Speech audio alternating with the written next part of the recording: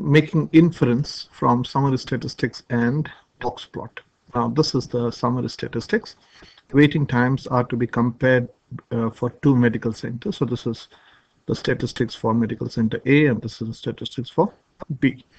Patients are chosen randomly at each center and a record taken of the number of minutes each patient waited past the appointment to see the doctor. The results are shown in the table. So you got the summary statistics: minimum, lower quartile, median, upper quartile, maximum, interquartile range, and the sample size. So the first question is, draw the box and whisker plot for the two samples using the same scale. So I've already drawn the, so let me drag this down a little, okay, so that you can see. Okay, so yeah, we got the summary statistics for A and B. So this is medical center A and this is medical center B. So this is the medical center.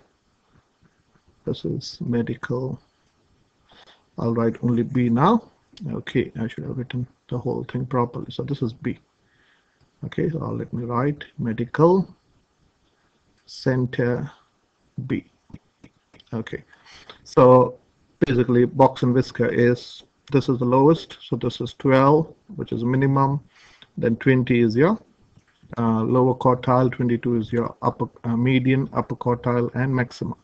And this is the box and whisker for center B. Minimum is 15, 21, and so on. Okay, now when you're comparing, when you want to make this decision that whether one center, the time required in one center is more than the other, you have to basically look at the box. Okay, box is what tells you what is that decision you can make from that. So one of the things that you have to, two things that you basically look is, one is the shift and is the overlap. So shift, median shift.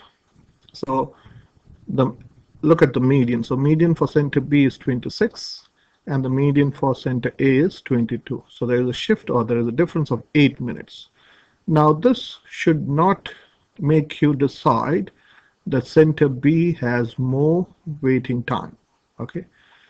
Because you have to also look at the overlap. Now if you look at the overlap, you have to look, so this is the area of overlap. So this is from say 21 to 27 is common for both the boxes, okay?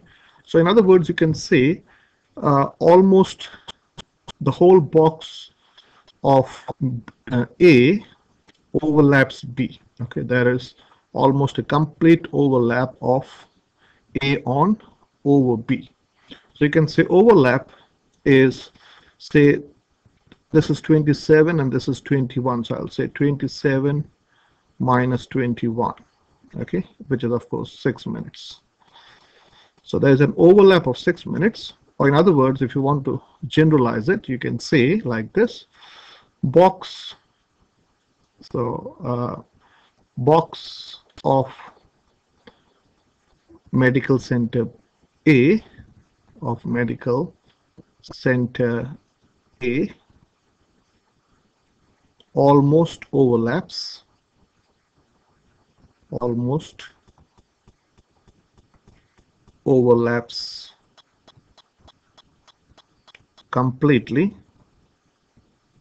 completely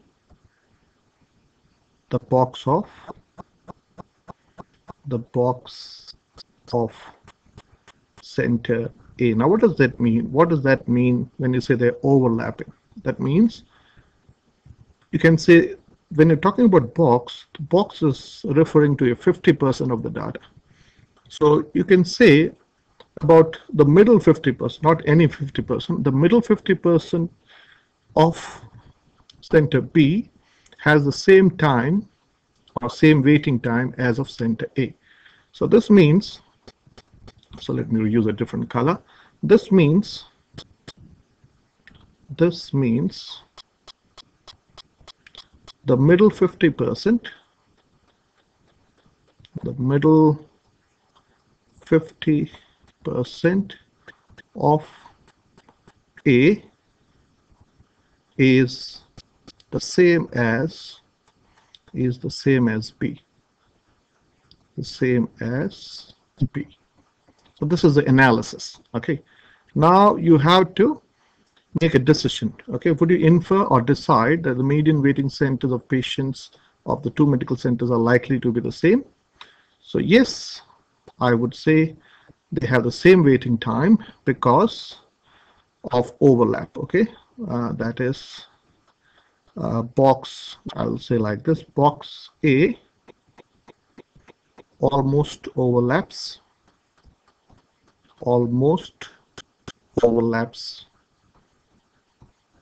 B, though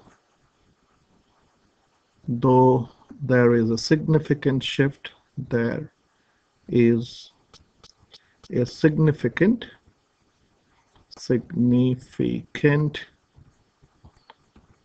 median shift of 8 minutes, median shift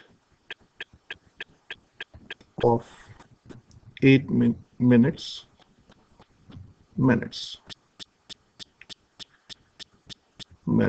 Okay, I think that is, we decide that they're almost the same. Okay, so ultimately make a statement.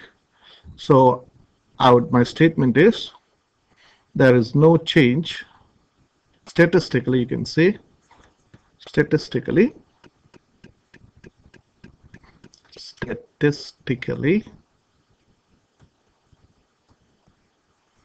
there is no change. There is almost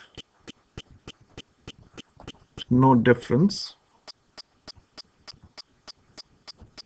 in the waiting time.